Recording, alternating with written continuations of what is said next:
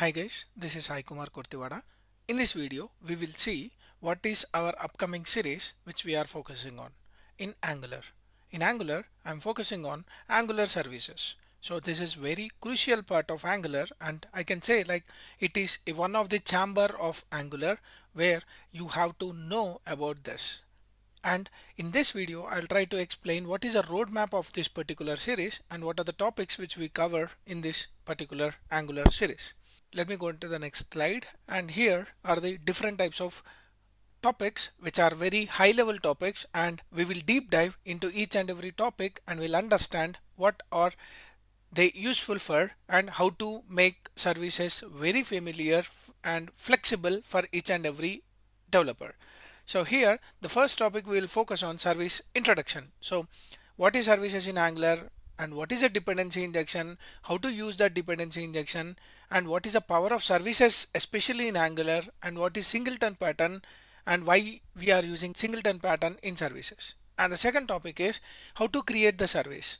We can create by using CLI, and also we can create the services by creating a file and writing our own boilerplate code. So that is one thing where we can create the services, and how we can inject this particular service, and what are the different types of levels we can inject this particular service, and how to use and how that behavior will work in Angular. So we'll see that service injection process as well, and then we'll see how these services help us in communicating between the components. How can I communicate from one component to the other component by using services, and how we will be using this particular services to do the HTTP calls as well.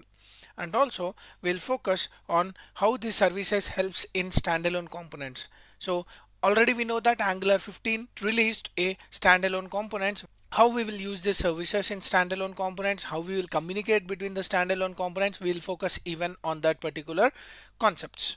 And also there is something called as injectors and injection tokens, which is again dependent on the services, and or what are the different processes which we go whenever we are using an injectors and injection token process.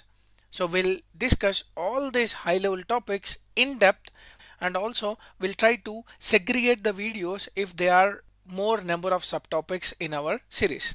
Hope this gives you a brief roadmap of Angular services in my particular series. If you are able to follow all the playlist videos in this particular service series, you will get a glance and a brief understanding of services in Angular. And after following all this, just you can go and create your own services use in your real-time projects.